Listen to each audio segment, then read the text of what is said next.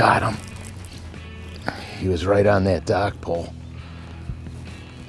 Caught him swimming off that dock pole. That's not bad. Again, I did it again.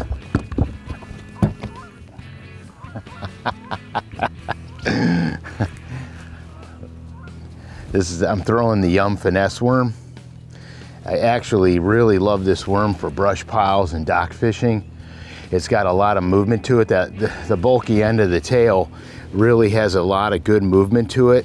But the neat thing is when you pick the bait up over a limb, it comes up over and it rolls down the other side. So it kind of rolls over the limb. It's really a phenomenal bait for this.